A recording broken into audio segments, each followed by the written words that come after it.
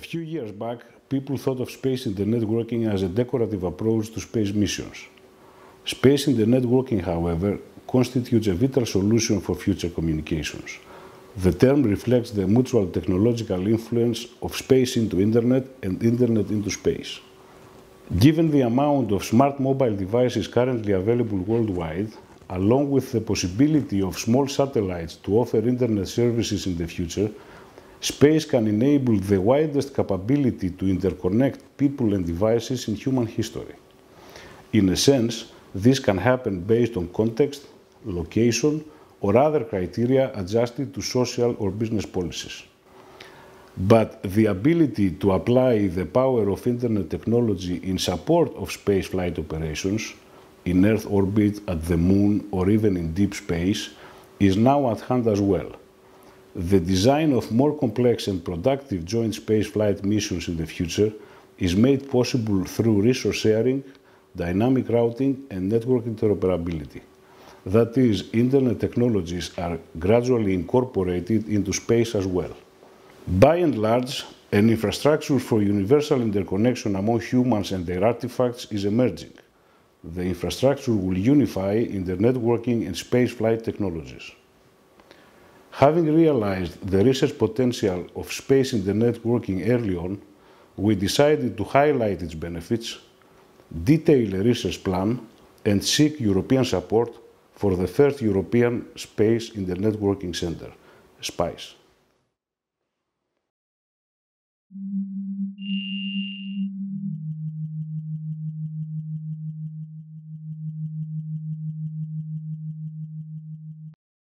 It all started in 2010 at the Department of Electrical and Computer Engineering of the Democritus University of Thrace, after receiving significant funding from European Commission's FP-7 Research Potential Programme. Our group moved to new offices and the laboratory was enhanced with high-tech equipment.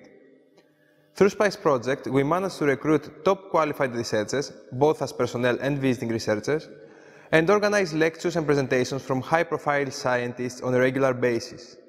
This helped us strengthen our collaborations. In particular, we have been collaborating with the European Space Agency on identifying ways to extend Internet into space. We developed frameworks for space communications together with NASA, and we are working with the University of Cambridge on providing global Internet access to all. Part of our software has also been incorporated in the latest D10 implementations that are being standardized by the Consultative Committee for Space Data Systems. Our main research focuses on space communication and the design and development of new protocols and services. Obviously, these protocols cannot be tested on space assets directly. For this reason, we have built a specialized evaluation platform, our SPICE DTN testbed, worth more than €200,000. It comprises specialized hardware and software and includes sensors, mobile nodes, and satellite links, all for experimental purposes. By using our state-of-the-art DTN testbed, extensive testing of space internetworking protocols is made possible. SPICE DTN testbed can evaluate the functionality and performance of new space protocols, and is the sole space internetworking testbed of this form, co-funded by the European Space Agency and the European Commission. During the last years, SPICE has organized a series of panel sessions and workshops on delay-tolerant networking technologies with recognized keynote speakers. Team members also had the opportunity to visit and work at universities such as MIT and AALTO University, publish jointly and work on topics ranging from less than best effort access methods to streaming services for space. We also had the opportunity to write joint research proposals and participate in strong consortia for new research projects.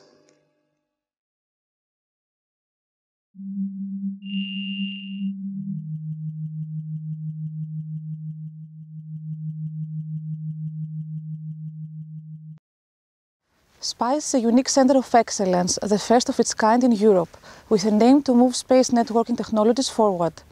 Our group is involved in several space and terrestrial-oriented research projects funded by national resources, the European Union, as well as the European Space Agency. Several of these projects are also coordinated by our group. During the last year, SPICE has received more than €3 million for research. In particular, as part of our collaboration with the European Space Agency, we investigate ways to extend Internet into space in 3 phases.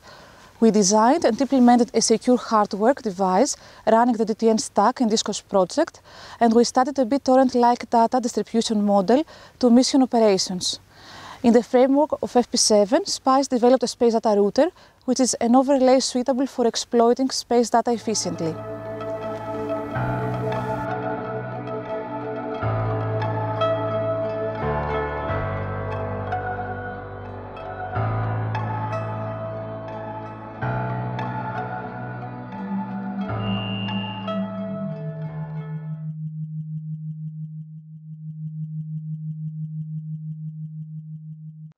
The dissemination and exploitation of space data is a major challenge for Europe. Huge volumes of data produced by scientific missions need to be transferred to repositories for further dissemination and processing. That said, many of this data do not get exploited by research institutes due to low visibility and other bureaucratic reasons.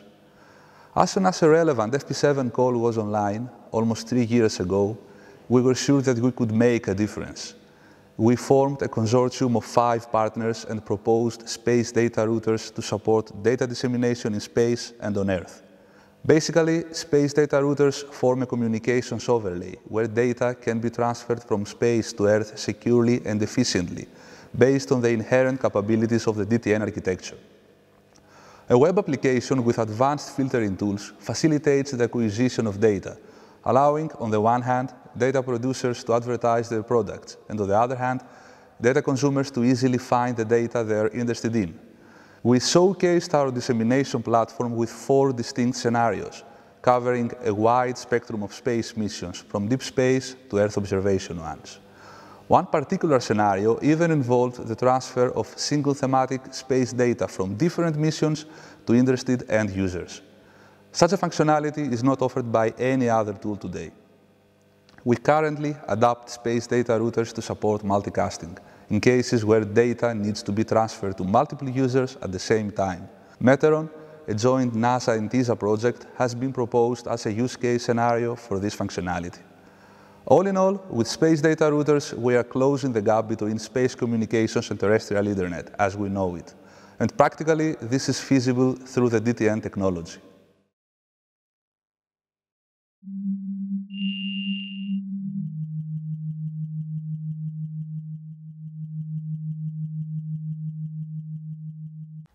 A relevant idea, but from a different angle, was also exploited by investigating the potential of a BitTorrent-like data distribution model to mission operations.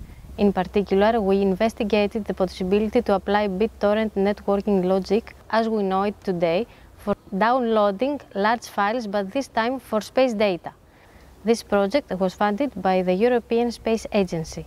Through our participation in the aforementioned projects, we have developed several networking frameworks, protocols and tools, targeting the dynamic and optimized dissemination of space data, such as delay-tolerant payload conditioning protocol.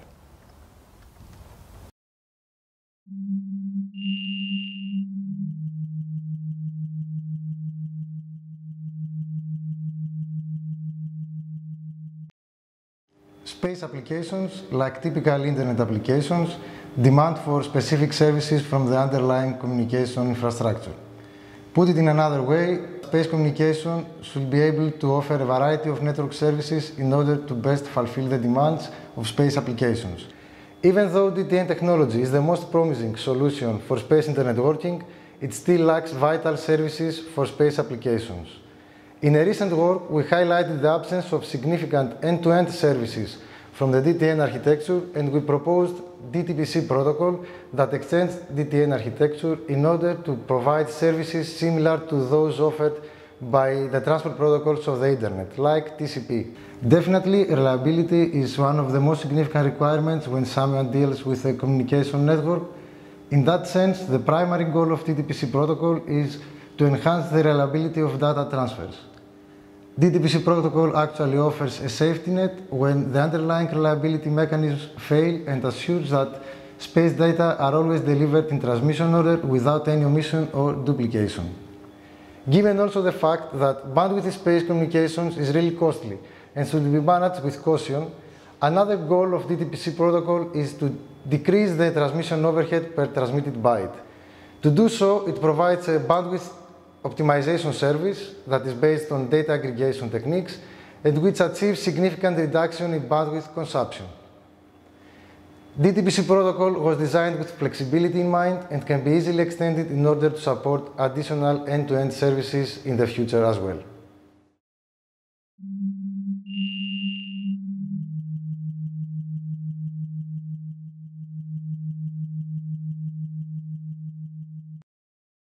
As delay-tolerant networking moves forward into mainstream usage though, end-user expectations for a functionally rich communication framework are increasing.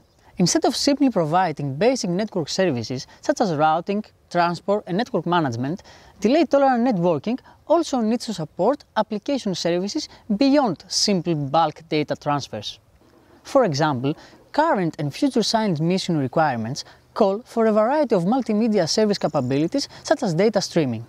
Bundle streaming service is a communication framework that allows for a smoother, near real-time viewing experience of streaming data originating from space.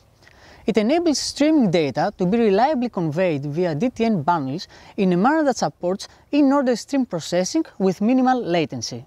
To achieve that, BSS employs a sophisticated forwarding tactics which rely on a pair of best effort and reliable transport services. BSS is implemented as part of the Interplanetary Overlaid Network Platform, a software distribution by NASA's Jet Propulsion Laboratory that implements the DTN architecture. Potential examples of actual real-time applications that could exploit the capabilities provided by this framework are one-way voice, video and continuous telemetry streaming.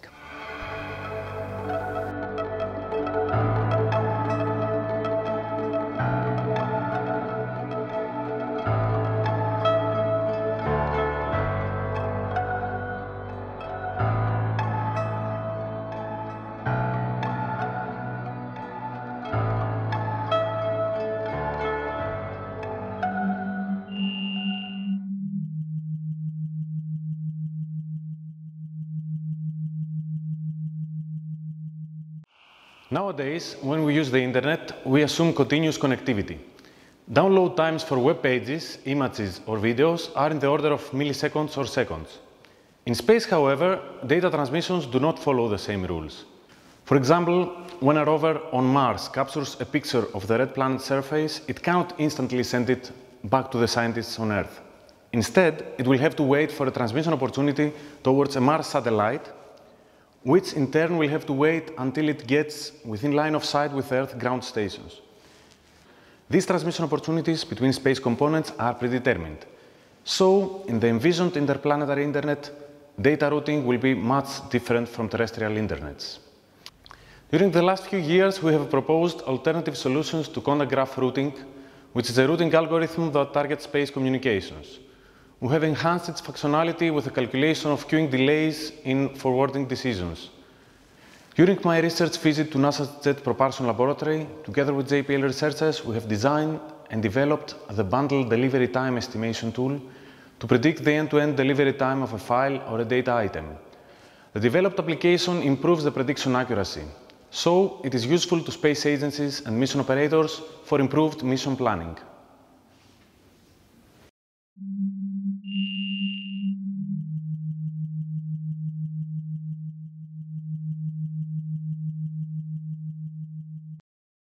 Providing free or low-cost internet access to all is also part of the recent agenda of SPICE. People living in physically remote locations are typically disconnected since it's not cost-effective for ISPs to install the required infrastructure for broadband internet access in these areas. Even in developed countries, many individuals do not have internet access due to social and economic reasons. SPICE researchers work on less than best effort access methods in an effort to provide global internet access to all. Broadband connection sharing is being investigated from the perspective of both queue management and congestion control. The concept of deploying DTN-capable nodes to extend free internet coverage in urban areas has been also investigated, and carpool protocol has been developed.